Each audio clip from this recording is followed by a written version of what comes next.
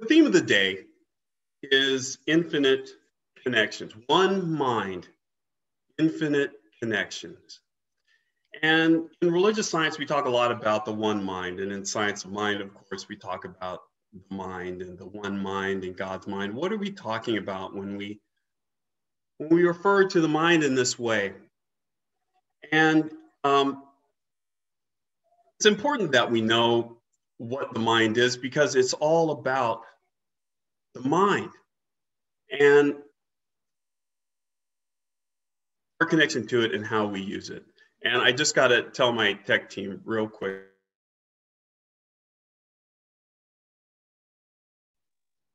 All right, I'm back. Okay, the magic and wonderment of Zoom is terrific. So yeah, so it's good to know what we're talking about when we talk about one mind. And like driving a car, you need to know how that thing works.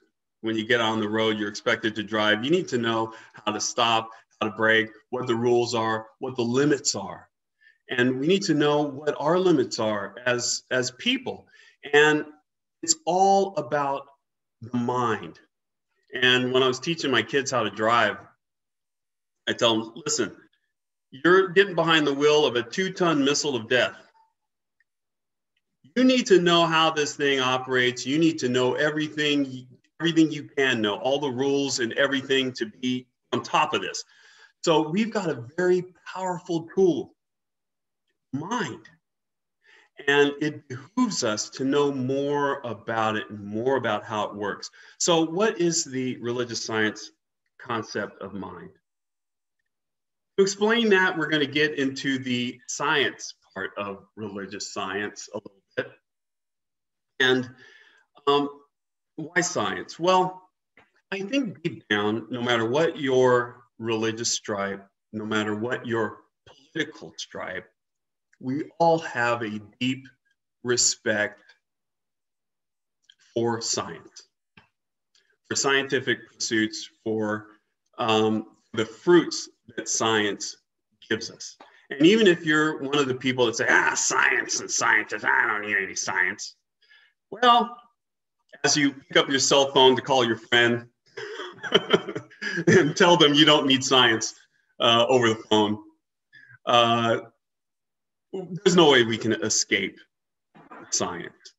Everything that we see around us, from when we get up in the morning to when we go to bed at night, has been the result of some scientific pursuit. So whether you openly acknowledge that you respect science or whether you hide your respect for science, we all still respect its truth, I think. So it's interesting that science has often been seen as the adversary of spirituality, not its partner, its adversary, because we deal in the spiritual world with things that we can't see, and science deals with things with facts, things you can touch and hold and put in a beaker. But science, as I mentioned here a few times before, science and spirituality actually agree on the most fundamental point there is. And what is that? They 100% agree. Science and spirituality agree in the point that the universe began. Science says the universe began with a bang. Spirituality says, maybe Christianity says that the universe began, everything began with a word. What we believe that beginning was is kind of immaterial to this conversation. The main thing that we need to know is that science and spirituality agree that we had a beginning. There was a start to this. And that acknowledgement, that universal acknowledgement, is very important. So we're going to get into a little bit more science here. And of course, it seems like a no-brainer, okay? When I say, hey, we had a beginning. Of course, Dave, yeah, we're all here. All right, we had a beginning, we know we began. But stick with me. Sir Isaac Newton, you know, the guy that had an apple fall on his head and discovered gravity.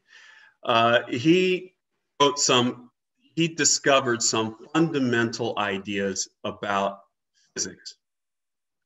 And one of those ideas is the idea around inertia. The two laws of inertia.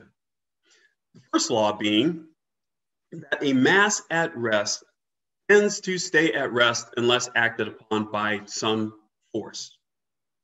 That means that I have my little birdie statue here that's right next to me. This little birdie statue is completely inert, hence inertia. So if I set this on the ground and nothing else touched it, and it wasn't affected by anything else, it would stay exactly where I put it forever. Now, the second law of inertia is that an object that is traveling will maintain that speed as long as there's nothing else that acts upon it. So if I throw a baseball, if nothing else affected that baseball, it would go in a straight line forever. But air, wind, gravity, all of these things affect the ball and they make it go so far, not very far, but they make it go so far and then it plops on the ground. But in the absolute, what I want to focus on is that first law. A mass at rest tends to stay at rest unless acted upon by an external force. So if this is true, then we look at the universe before it was created. We go way back, before there was anything. And just before the beginning, there was this nothingness. So if we apply our laws of inertia to this, if a mass at rest stays at rest, then what does a nothing at rest stay at? If you have a great vast nothingness, it seems to me that it would remain nothing, and nothing would ever happen. But that's not the case. There was an external force. There was a force present that brought about this beginning. See, because if you have a beginning, then you must have a beginner. Must. Otherwise, things don't begin. Something must get things started. And this thing, this beginner, this external force, we call mind. That is the power that we're dealing with. We call that God, and God is mind and law. And so the emergence of mind and law brought about the entire universe. That's what this philosophy explores, is that the creator of the universe, the beginner, the initiant, the cause of the universe to come to be, we say is intelligent and knows what it was doing. And so we're all here on purpose.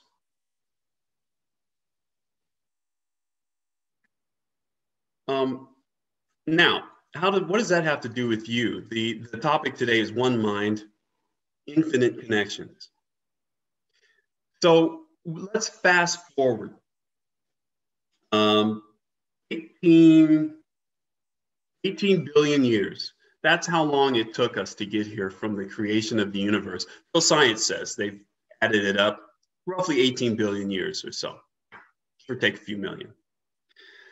And let's fast forward from the beginning of time to right now, right here and now. You and me, you in your living room, sitting in your chair, at your kitchen table, wherever you happen to be right now. 18 billion years is a long time. I mean, for sure, the power that created the universe has been dissipated throughout infinity now. Now that original power has been spread out to the corners and the edges of the universe, billions of light years, the power of God has been spread. And so, as such, it's been kind of diluted, right? Because it's so big and spread over such a large area, it maybe has lost some steam. That's reasonable to think. But if we apply our law of inertia that we've just been talking about, let's apply that to the power of mind, to the power of God.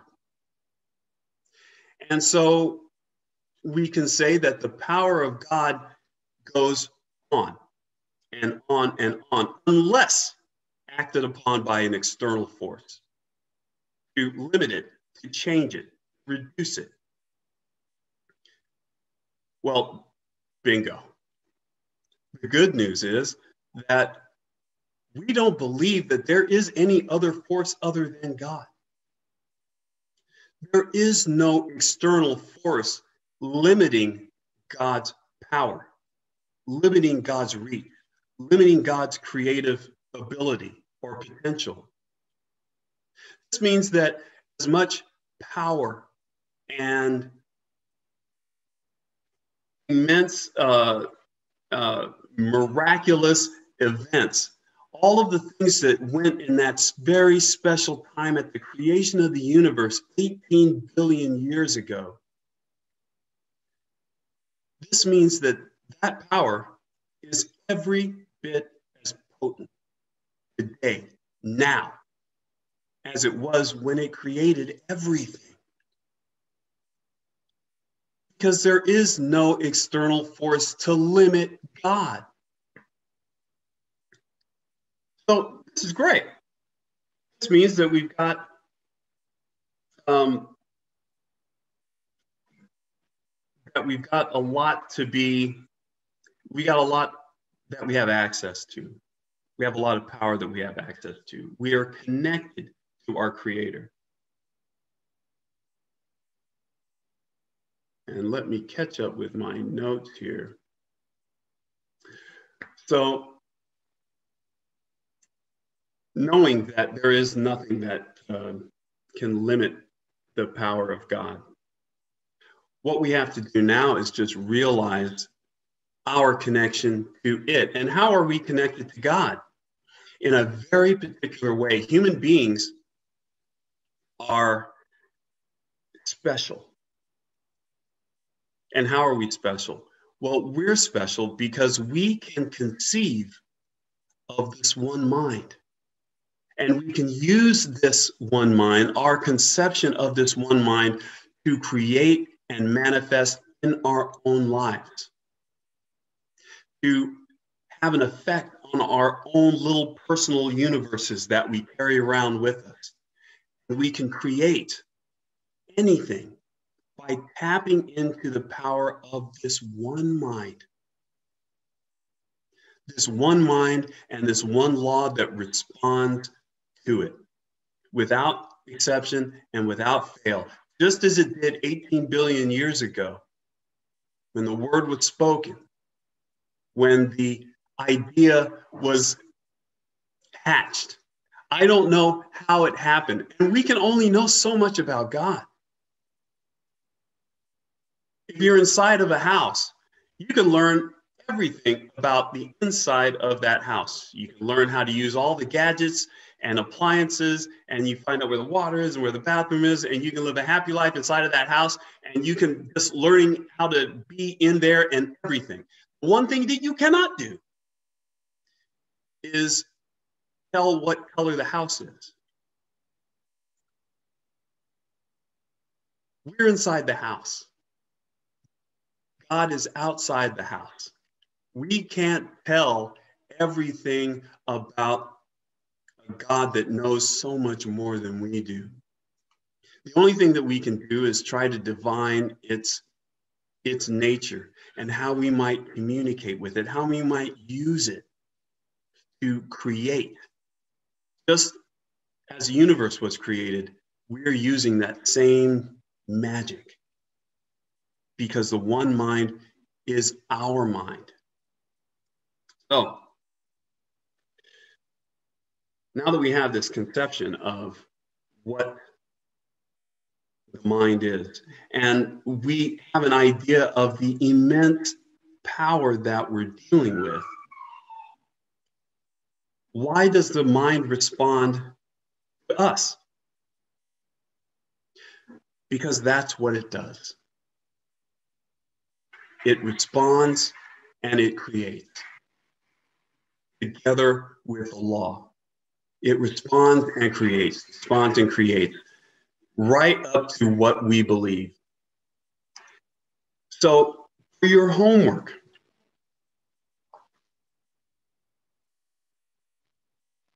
I want to try to explore this concept of the mind and how it creates. And we're going to do an experiment. And I really want you to try this. I'm going to do it too, because I could always know more. I could always stand to know more about my connection to spirit. So what we're going to do is we're going to take a belief. We're going to take something that we want to know. Okay? And this could be anything. And the smart Alex out there, and I could just see my wife saying, okay, I want to know all the lottery numbers. And that is something that you could know. But looking deeper into that, why would you want to know the lottery numbers? Well, so that you can win the lottery. Well, why do you want to win the lottery? Well, so that I can have unlimited money. So, well, why do you want that? Well, you want to know that you're secure and safe and that you will be forever. That's what we want to know. And the lottery and money is a vehicle to know that. And we have set it up in our minds as like, yeah, if we had unlimited money, then yeah, I can be happy and safe and secure and all of these things. But these are just things that I want to know. I can know that I'm safe and secure right now. If that's what I want to get to eventually, I can know that now. And I don't have to win the lottery to know it. I don't have to be a millionaire. I don't have to be a billionaire to know that I'm safe and secure and surrounded by love right now. So if we say, I want to win the lottery, I want to know the lottery numbers, we're giving God a very narrow field to bring us what we actually want. What we actually want is safety and security in this example. So let's cut out the middleman, if you will, or the middle person. Let's cut that out and say, look, God, I don't know how you're going to reveal this to me. I don't know how you're going to reveal this knowing to me. This is what I want to know. So pick a knowing and write it down. If it's centered around safety and you want to know that you're safe, then write that down. I know that I am safe. And put that into the mind that is always safe. Put that into the mind that already knows what you want to know. And every time that you get that feeling, I'm not safe, you have to remind yourself of what you don't have. And you remember, I'm not safe, I'm not safe. No, you go back to your affirmation and you link up with that one mind and you say, my mind is God's mind. God's mind is my mind. And that mind of God knows safety. It's not in danger. It never has been. That is what you're aligning with. Maybe it's an answer to a question that you have. You write down, I know this. I know this because the one mind that knows everything knows it. So that is the power that we're aligning with.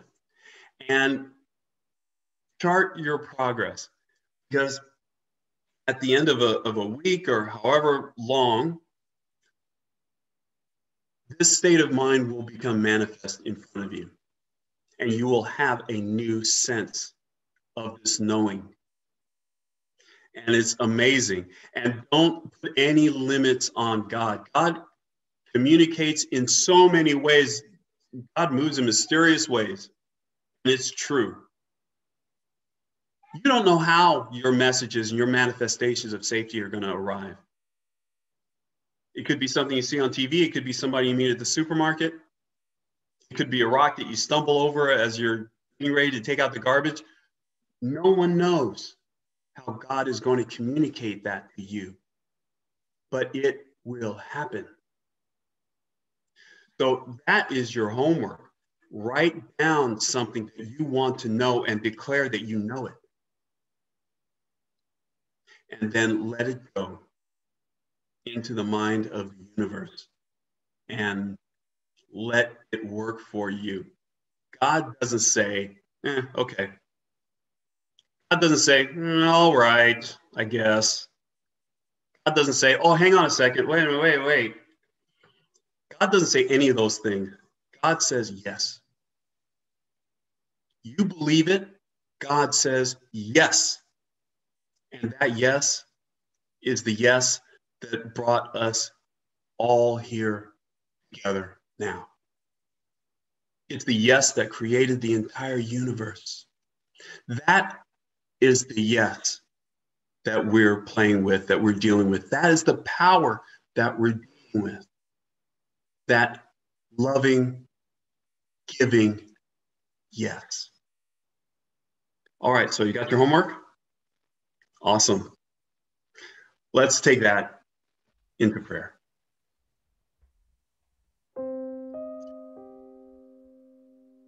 And it is here and now, right where we're sitting, right where we are, that we declare that there is one God, one Spirit, one infinite presence, one mind.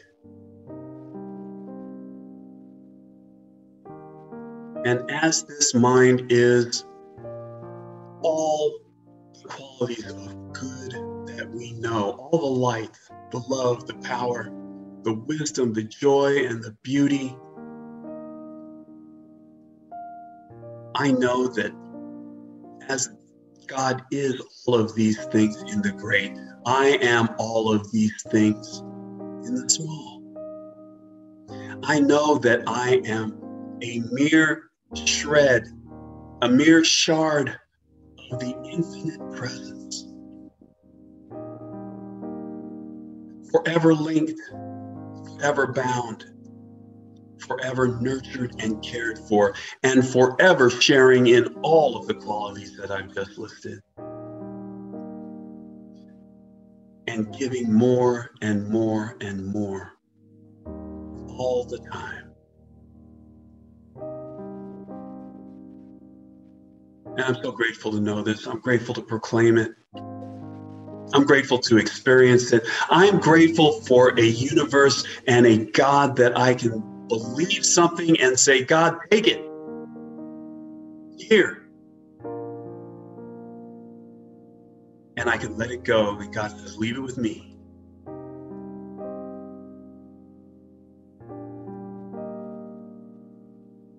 It's a spirit and a power that I can trust to bring me my good, because that's the only thing it has ever done.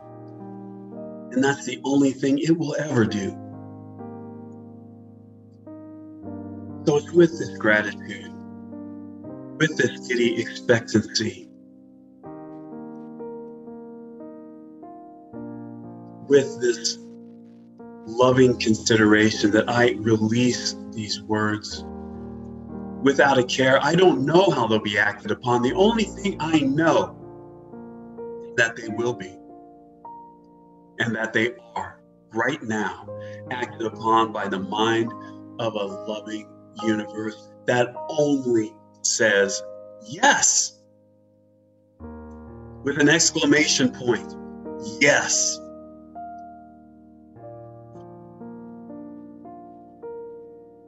And let us all release these words, knowing that they're true and done, knowing that we fully expect manifestation as a result of our knowing, with the words, and so it is.